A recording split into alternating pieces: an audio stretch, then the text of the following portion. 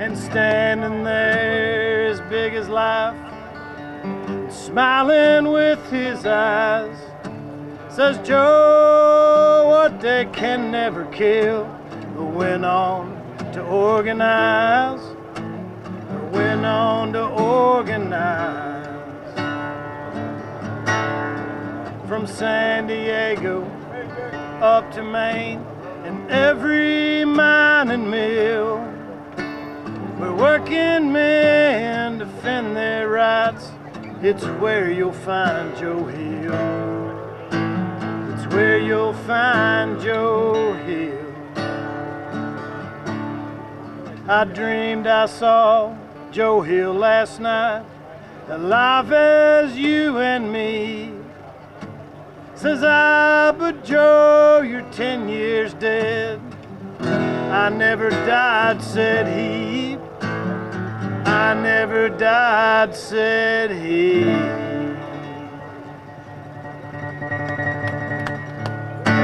Woo! Happy May Day, everyone. Happy May Day, everybody. Woo! Ed Green, thank you, Ed. I'm Don Villar, Secretary Treasurer, Chicago Confederation of Labor. On behalf of the 500,000 union members, 300 local unions, 500,000 union members across Chicago, Happy May Day! Sister up there, yeah! Happy May Day. And 138 years ago, right? 138 years. I mean, much like some of these buildings were still up, not this one, but maybe the one across the street. But this place symbolized so much for the working class. And you know, we last gathered here a year ago in the rain, in the cold, and this is so much better, right? Right? So much better than last year. But during that past year, there have been so many fights that have taken place. SAG-AFTRA, the Hollywood Writers Guild, right? UAW, right on. Yeah, UAW, and the fight that they had to bring this victory. And I know they're working to sort of make May Day where all their contracts converge. But, you know, and throughout there, absolutely. And the fight continues and it never ends. While it may have been 140 some years ago, the struggle's still the same. I mean, people are still being exploited. People are still being abused, and we are still fighting day and night and on the streets, you know, for workers. And by the way, I think SEIU just settled a big deal, right? Yeah, SEIU. And yes, SEIU in the house. And the fight, it never ends, right? And I want to, you know, welcome, you know, Larry Spivak, Illinois Labor History Society, to tell us more about the importance of this day. But also, we got two special guests this year who are adding to the plaque. So Labor Day is so much bigger around the world than here, right? The Icelandic Labor Federation will be joining us, and so will the Argentine Truckers Union. Here, Larry. Hello, friends and comrades, workers in struggle. And I'm not going to do a lot of history. Many of you now know this history, and that's why you're here. I'm here to help celebrate with all of you and to recognize that this is the 20th year that we have started dedicating plaques to this monument. In 2004, in September, the monument was dedicated, and in May of 2005, we dedicated the first plaque, which is on the other side, from Colombia, Coot from Colombia. And by the way, they broadcast through their cell phone to 60,000 people in Colombia that year. You'll have a chance to walk around and look at all the monuments, but if you look around, last year, the United Farm Workers, the Labor Council on Latin American Affairs, and the Chicago Federation of Labor had a plaque dedicated. The year before, the Coalition of Black Trade Unionists. But you look around, we have Japan, we have New Zealand, we have France, we have Sweden, we have Ireland, we have the Philippines, we have Turkey, we have Germany, the AFL-CIO, Mexico, and others, and more to come.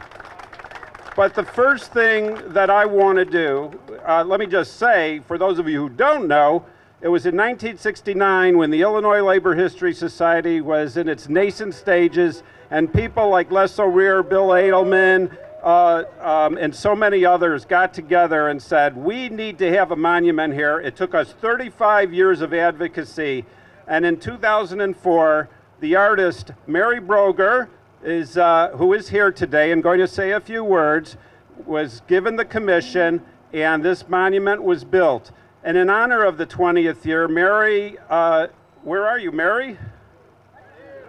Come on up. Mary Brōgger, the artist.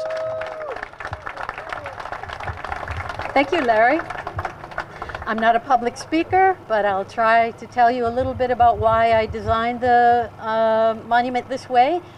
When the 10 artists that were invited to submit a proposal designed the work, we were given an extensive package of historical detail and images.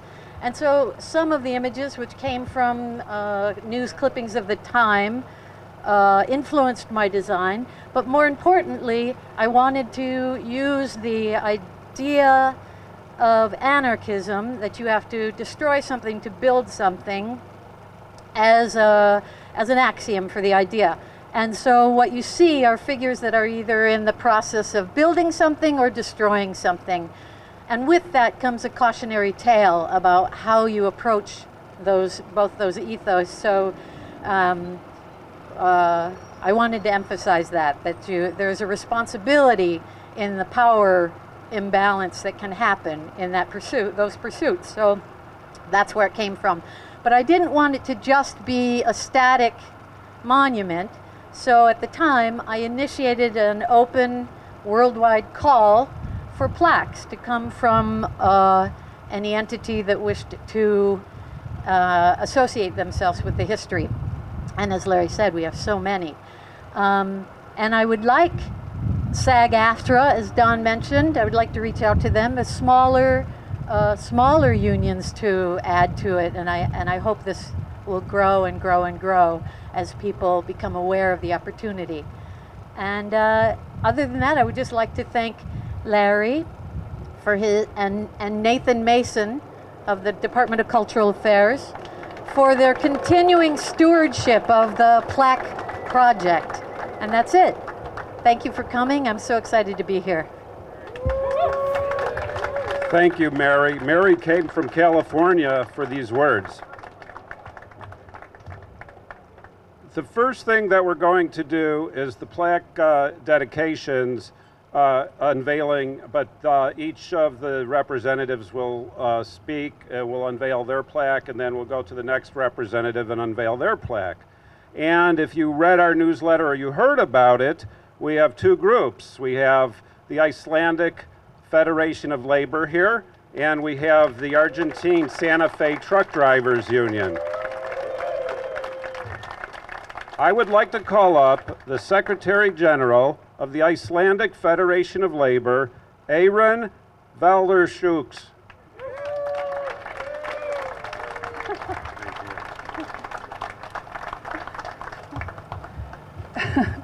My name is Eyrún Valsdóttir, and I'm, as he said, Secretary General of the Icelandic Confederation of Labour. Ladies and gentlemen, I bring you greetings from working people in Iceland. In Iceland, over 80% of the workforce are active members of trade unions, both in the political and private sectors. Approximately 2/3 of the workforce, totaling around 130,000 individuals, are active members of trade unions affiliated with the Icelandic Confederation of Labour, known as ASI in Icelandic. While our unionization rate is quite high, we face challenges and persistent attempts by vested interests to undermine our collective efforts. As trade unionists, we can never allow ourselves to rest on our laurels. I'm delighted to be with you today to unveil a plaque from the Icelandic Confederation. The plaque is an expression of labor solidarity while honoring the Haymarket martyrs who were brutally executed after political show trial aimed at curtailing the struggle for workers' rights and social justice.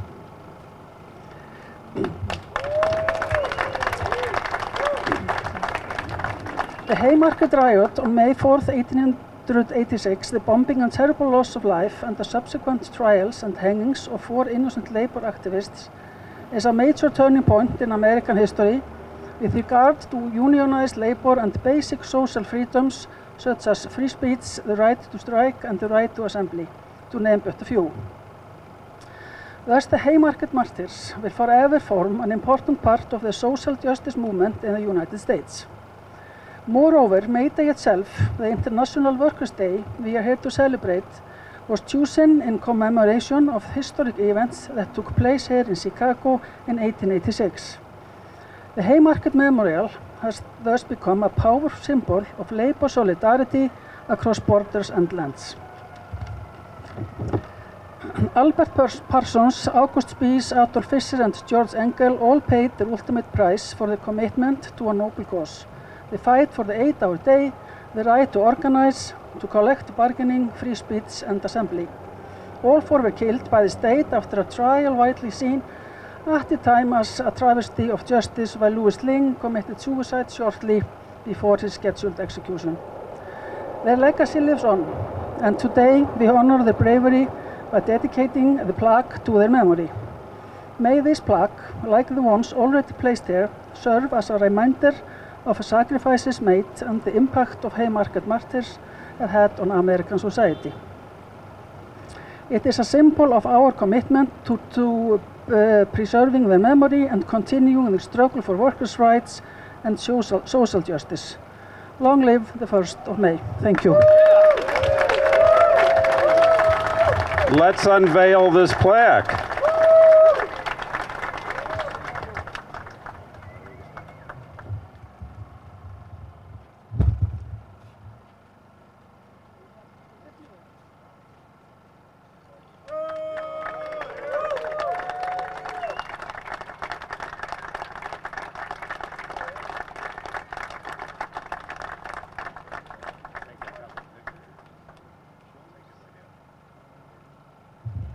In remembrance of the Haymarket martyrs, united we stand for freedom, peace, and social justice, Icelandic Confederation of Labour.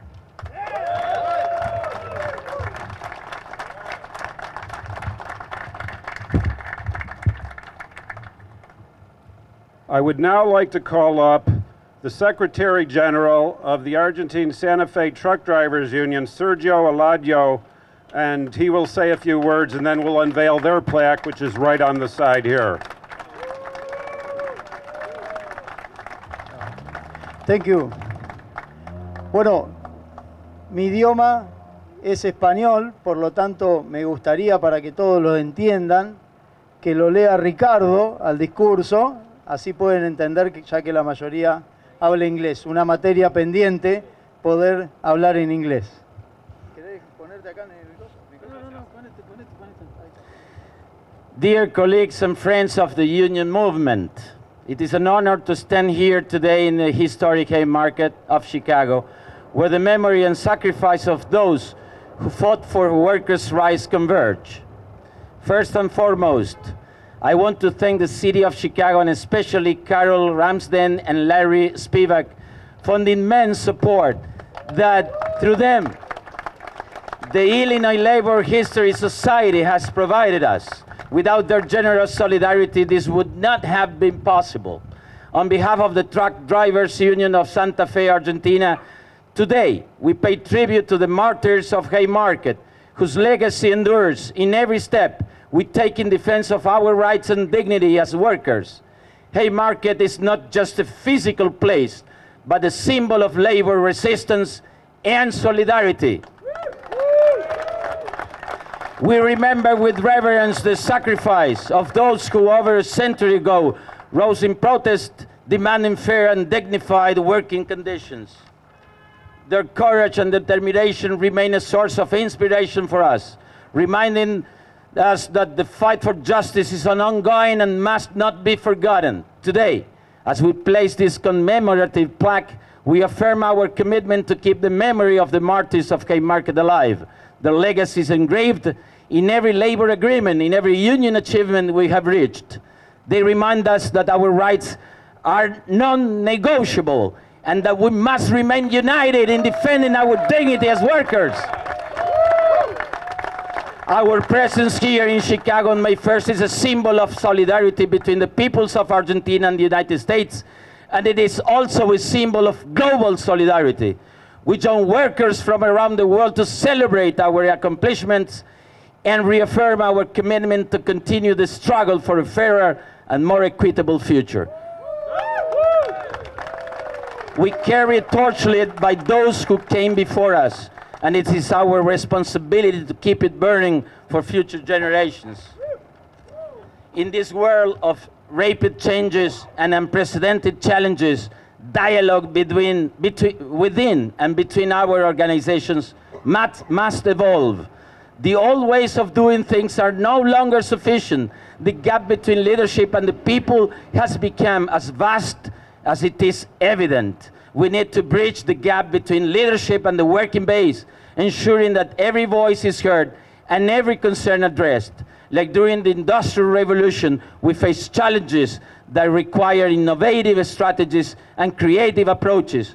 Once it was the steam engine, today it is the digital engine.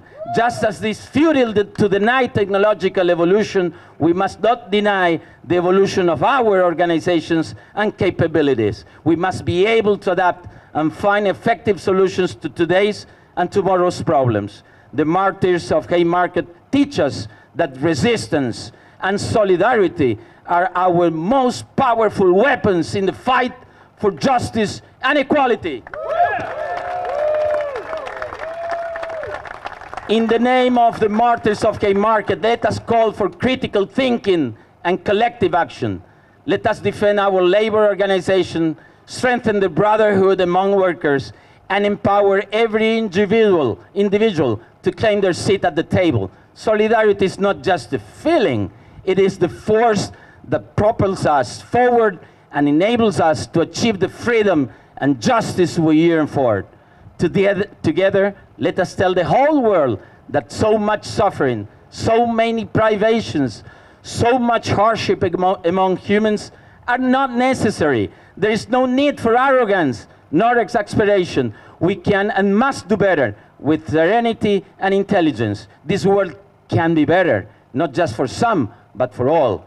That is the true respect we owe to humanity. That is the true brother and sisterhood we humans must seek. We must be able to recognize and repudiate the greed and seeking in vanity that unfortunately mobilize many.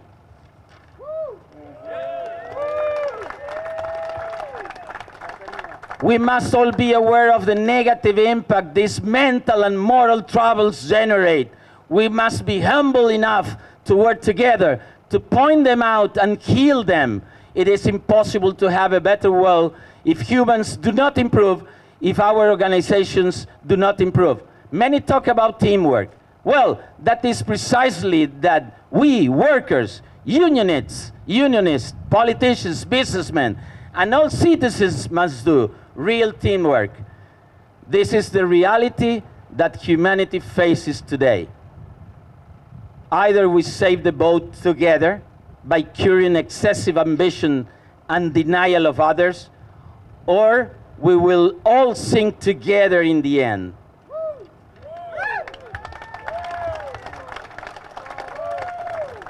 May this commemorative plaque serve as a permanent reminder of our commitment to the cause of workers and as an eternal tribute to those who gave their lives for a greater cause. Thank you.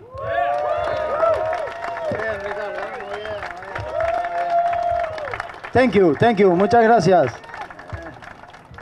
We're going to unveil the plaque over on this side, and then Don will begin introducing a few more speakers involved in struggles in the area.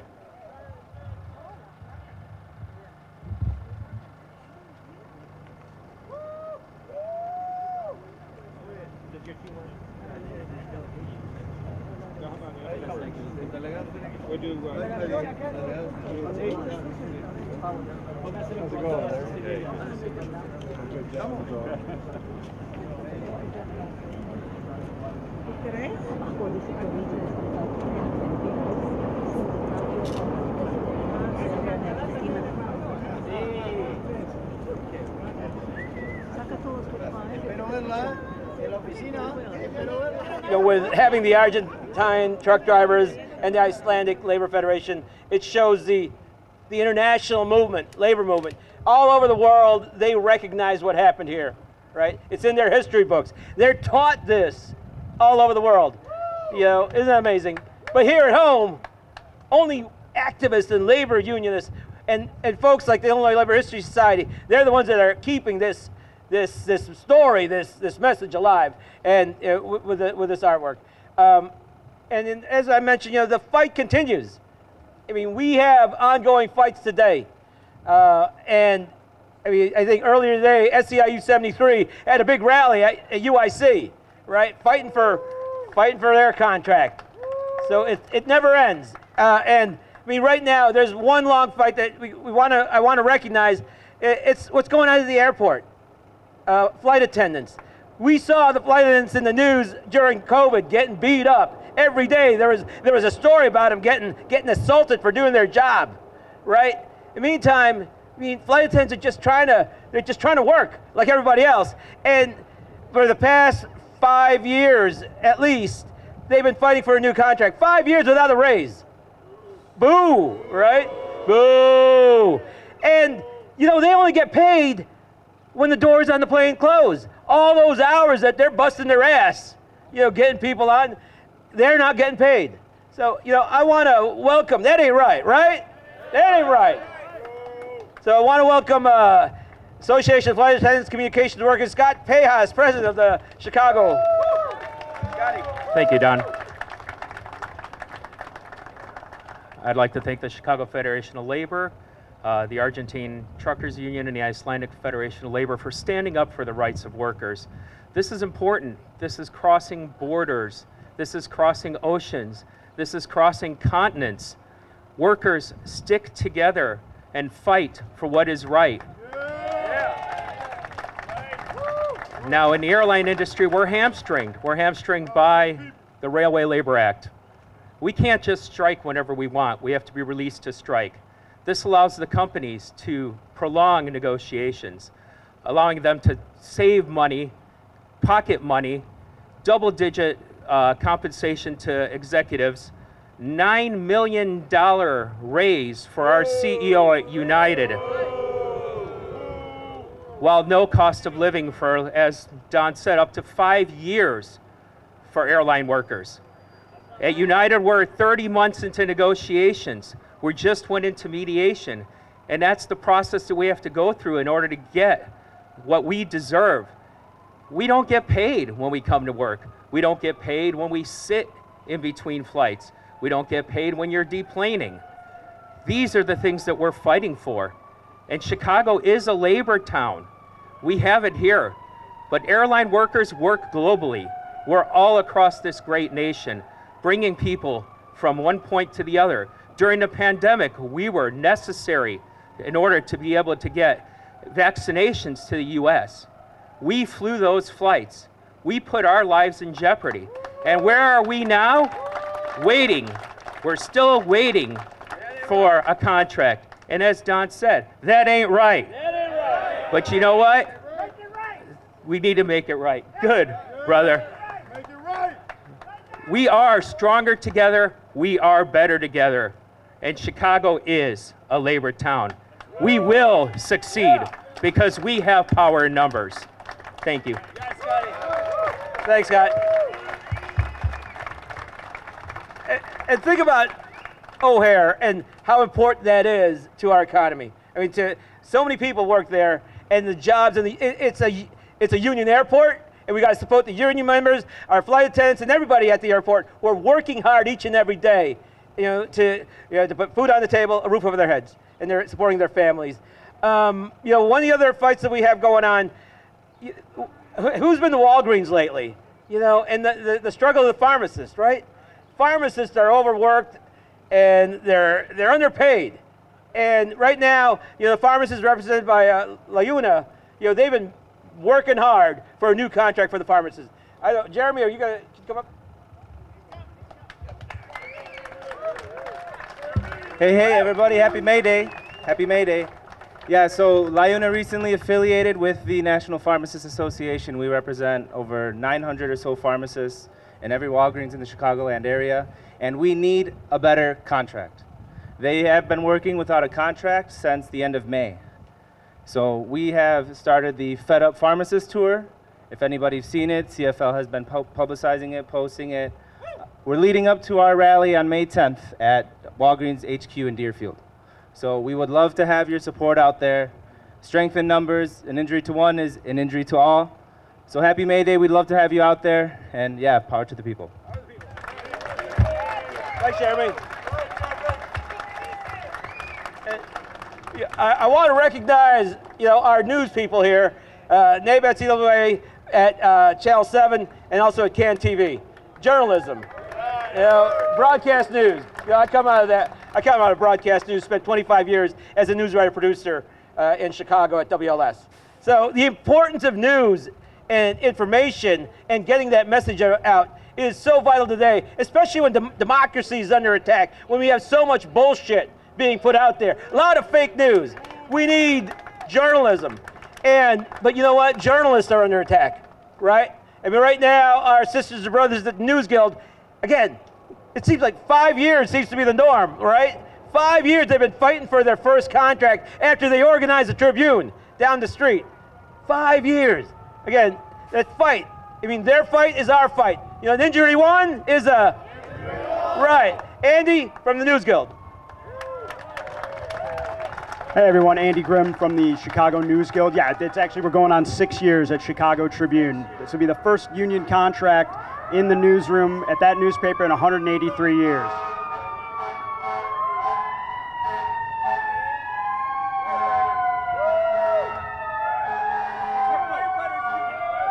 Yeah, there we go.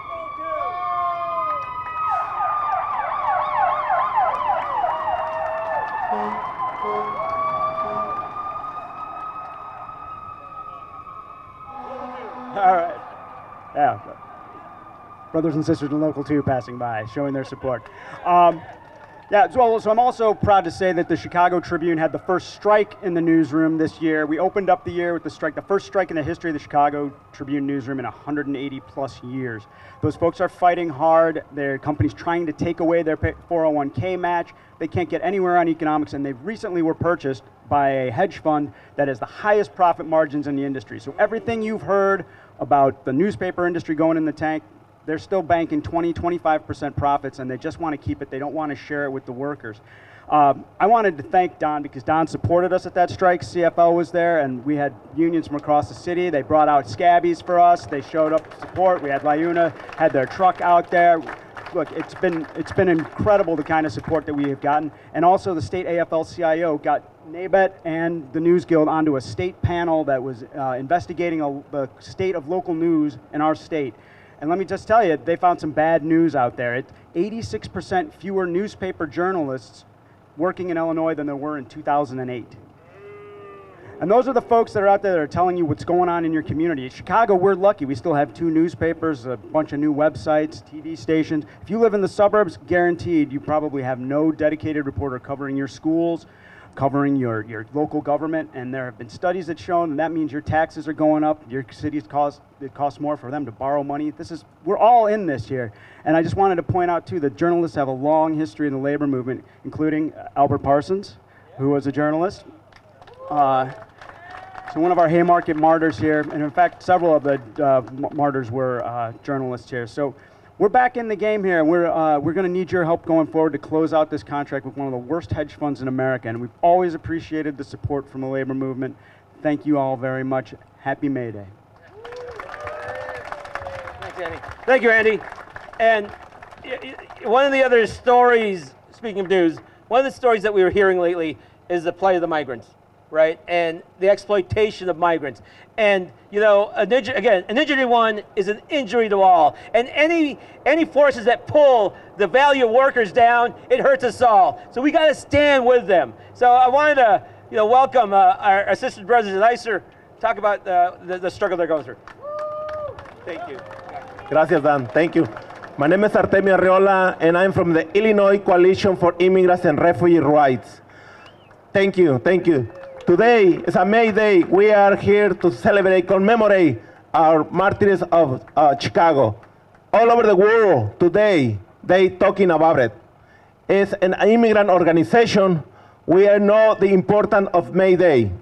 And we came together a long time ago to fight for workers' rights and immigrant rights. Right, lady? We talk in the street, immigrant rights, workers' rights, immigrant rights, working rights.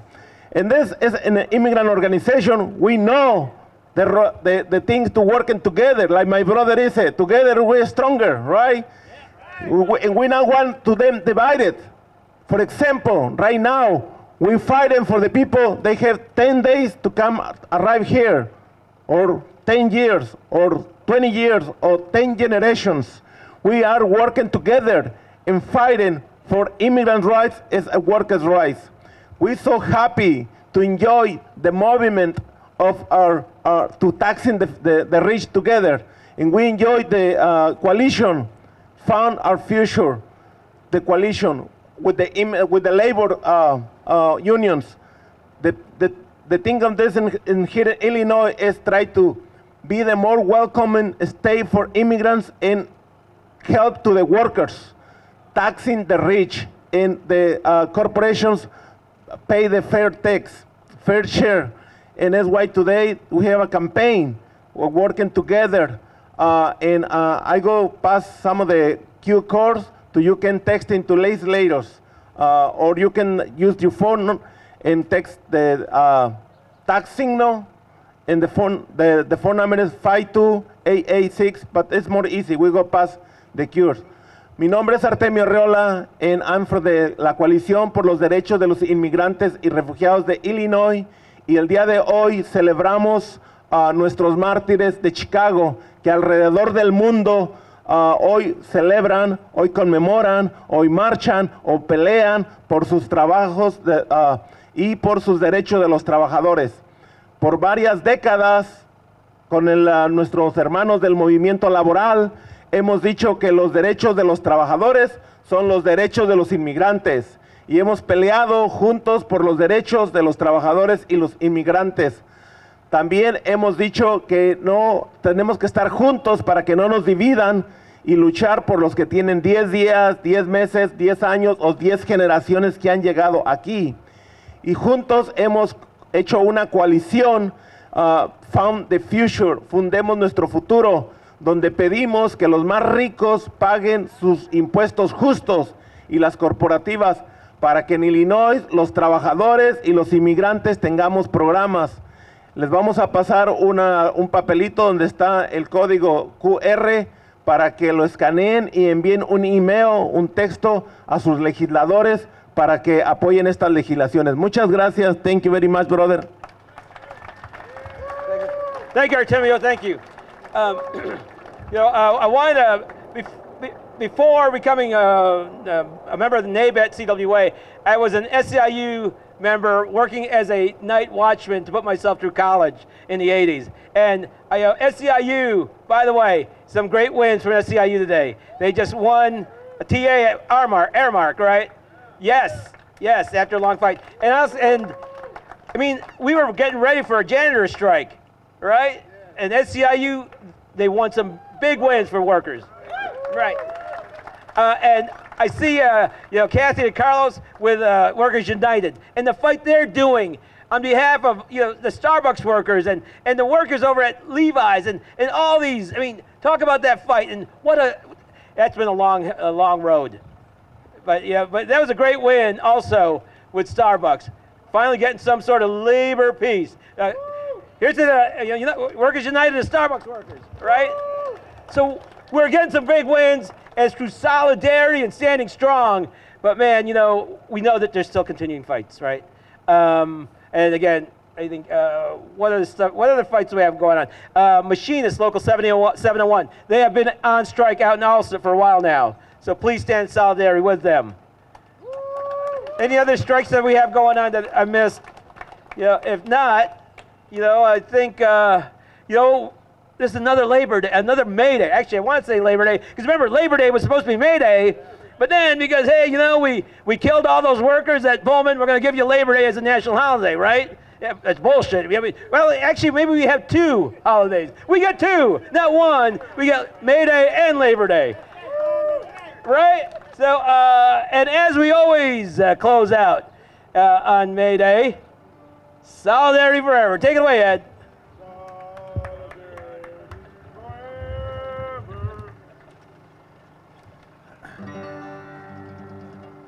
When the union's inspiration through the workers' blood shall run, there can be no power greater anywhere beneath the sun.